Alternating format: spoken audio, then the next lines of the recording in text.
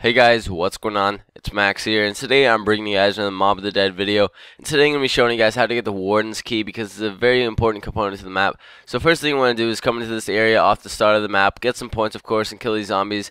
So your main goal is to shock that power right in front of me right here in purgatory mode. So as you can see on the left, that's where the key could spawn, and there's also another area in a second I'll see all the way down at this end of the hallway. That's where it could spawn, so you might have to open some doorways. So once you have located it, you want to find the nearest shocker thing, and you want to shock yourself into the afterlife mode. Once you're into the afterlife mode, you want to go into these portals. Just follow the portals into the cage where you can go shock the power, and it's honestly that just simple. It is shock the power. I just did it a couple times just to make sure. And you want to shock that shit until it is all set, and then you want to go revive yourself real quick, and then you should be able to go pick up the key.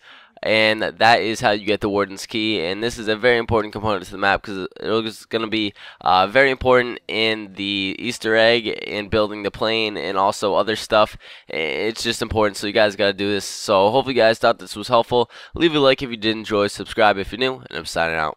Peace.